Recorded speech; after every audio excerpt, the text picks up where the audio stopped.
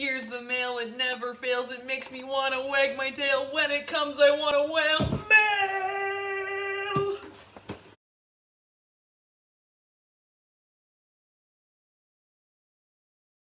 Hey, hi, it's Alex with an I, and today we're unboxing my Bird & Blend tea order. Look at how cute this box is. It's got little stamps that are supposed to represent different cities in England. Very cute. This Oxford one might be my favorite. So let's crack into the box and see what we got. I'm so excited. This is my first order from Bird & Blend, and this is going to be my first time trying any of their teas. I chose Bird & Blend because they're a UK-based company, so they're a lot more feasible for me here in Europe, and they ship to Ireland. So now that I'm in Dublin, I decided to give them a try. So when you first open the box, there's some branding printed on the inside. Have a beautiful day, and on the other side it says, "Hello, is it tea you're looking for? Hello, is it tea you're looking for?" And I thought that was kind of cute. So you open the box and they've got some paper bits here, including your shipping manifest with a little handwritten note written on it. I thought that was pretty endearing. They also sent along some lovely sticker back arts from various artists that contribute to their boxes. I guess these are the front-facing stickers of their tea club boxes, but they sent along a couple of extra, I think, as a special bonus.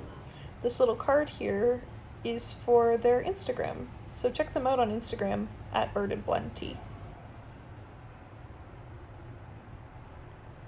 After that, you get two little tea samples. For me, I got this is a rooibos tea. It is rhubarb and custard, award-winning tangy rhubarb and creamy custard rooibos blend. So this is just one tea bag. This one is called Belle's Breakfast. Oh, isn't that great? An enchanted rose breakfast blend, perfect for your teacup. And that is a black tea with rose petals in it. I think that'll be a really cool one to try.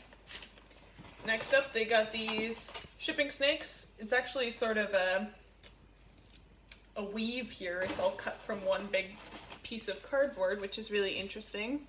They mention on their packaging that they're working towards being the sort of industry leader in biodegradable packaging and biodegradable tea bags and things like that.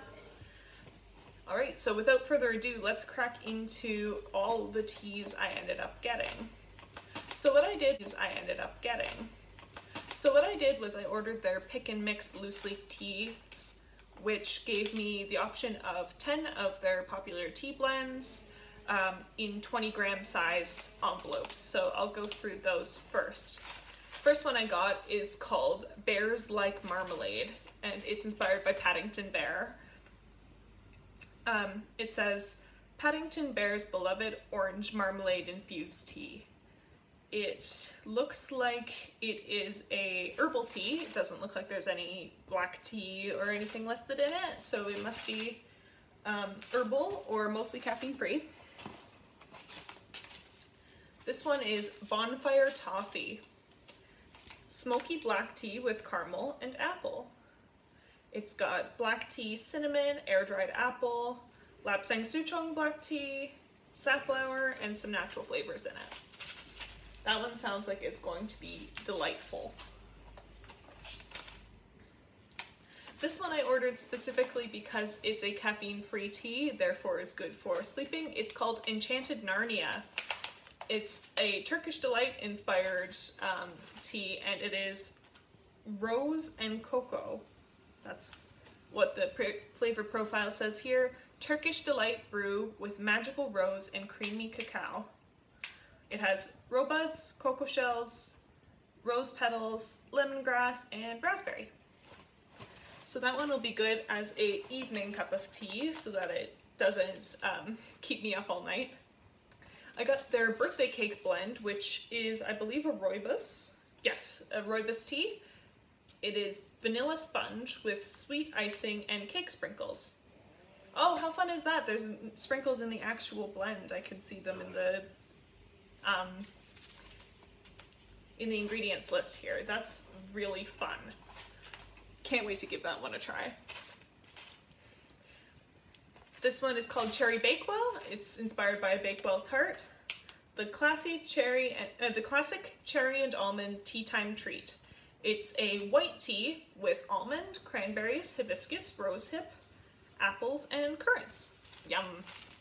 That one sounds like it'll be really fantastic to go with something like a scone.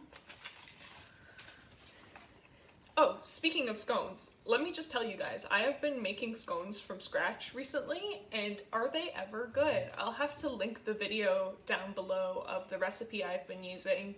The only modification I make to the recipe is where it recommends a 1/4 cup of cream and 3/4 of a cup of milk. I just do half cream, half milk, and they come out fantastic every time. I've made a pear one so far, a pear and cinnamon one, and a blackberry one with blackberry jam, and they both came out really great. All right, next one is Eton Mess flavored. Eton Mess is a dessert, I guess. Smashed strawberries, sweet crumbly meringue, and cream. It has apple pieces, rosehip, hibiscus, elderberries, freeze-dried strawberries, licorice, strawberry pieces, and some natural flavoring in it. That one sounds like it's going to be lovely. And again, it doesn't have any actual tea listed in the tea ingredients, so technically it's a tisane, but it should be little to no caffeine in there, if any. There might be some if there's chocolate, sometimes that affects it. This one says Vicky's Sponge Cake. It's inspired by a Victoria sponge, I assume. Think vanilla sponge cake with a dollop of raspberry jam. This one's a black tea, and I think it'll be lovely to start the day with this. It sounds like it'll be a really indulgent tea blend. Last few here, I've got Dozy Girl, a soothing sleepy time blend of chamomile, lavender, and rose. I got this one because it reminded me of the flavor profile of Honey Lullaby, which is a David's tea. They also have a chamomile, lavender, rose motif to that one, so I hope this is similar. It's a sleepy time tea, obviously, with the chamomile and lavender. Those are definitely sleepy time ingredients, so I think that they'll be really fantastic to help me get to sleep at night, and a really nice, warm, comforting cup right before bed. I got this one called Fruit Salad, and if I don't need to reference any more children's programs today, I already did the male song from Blue's Clues, so I don't need to do the fruit salad from Wiggles, but that's what it reminded me of right away. It's inspired by Fruit Salad Chews, the glorious penny sweet of your childhood.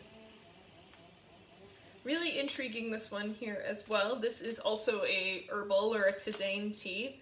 There is no actual tea in it. That one should be fun, and it'll probably be really good iced. This one here is called Lady Lavender, and it is a lavender scented Earl Grey tea. So it's just lavender, bergamot oil, and black tea. Those are the only ingredients, with Ceylon black tea being the main component. And last but not least, the thing I got in my actual envelope was my first installment of their Tea Club box. I got it with my other order so that I would have the free shipping, and I just had them send it right away because I was so excited to give it a try. So like I said, the arts that they had sent me, this one is for January and it's stuck right on the envelope, but those other little stickers that they had given me were from past months, it looks like. All right. So it looks like these are also of the 20-gram size variety as well. They sent a little tea measuring spoon. It says it's a 1 cup of perfect tea measure. It has that embossed on the handle. I think that's really lovely. And they sent 3. This first one here is called Good Calmer, and it says, take a moment of you with this cocoa, turmeric, and ginger brew. Ooh, that one will be interesting. I actually am not huge on the turmeric and ginger thing, but I think the cocoa will really amp that one up. That should be really interesting. The next blend is just called Relax, Defrazzle Chamomile Exam, and Everyday Life Soother. It's a white tea with apple pieces, rosehip, chamomile, linden blossom. I don't think I've ever had a tea with linden in it before. Passion flower, orange peel, valerian, blue cornflower, and natural flavoring. Wow, does that one ever sound like it'll be really floral and lovely? Passion flower, linden blossom, rosehip. It should be really, really flowery and fragrant. I look forward to trying that one. Sorry to interrupt, but we had a little pigeon visitor hanging out on our balcony, so I had to stop to say hi to him. Anyway, carry on.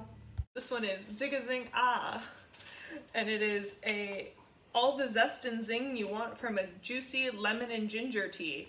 Oh, that one will be good for your throat too. We'd love a good lemon and ginger tea with a bit of honey in it to coat your throat. Ginger, apple pieces, rosehip, fermented lemon peel, lemon myrtle, orange peel, and natural flavoring. Those are the ingredients of that one, and it seems like it's going to be very lemony. I wonder if that one would be good with like a lemon infused honey. Have to give that a shot and see. Oh, and I forgot to mention they did provide a little card with the descriptions of all of their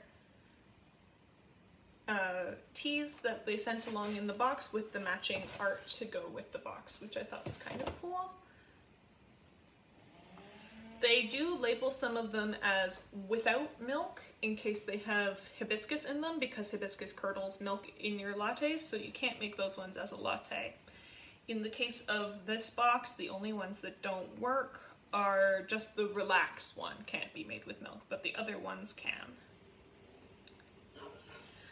This artwork on the box was made by Maureen Keeney, and her Instagram is @MOKEEN_Mokeen. Lovely art, it just looks so cozy and warm.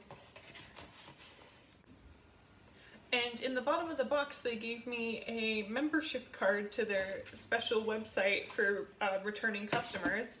And they sent along a few tea strainer bags. I don't need any of these because I use my Ingenuity brewer, my little pressure plate brewer that you guys have seen in videos before. But these are always good to have around, especially if I'm making multiple cups of tea at a time for me and someone else.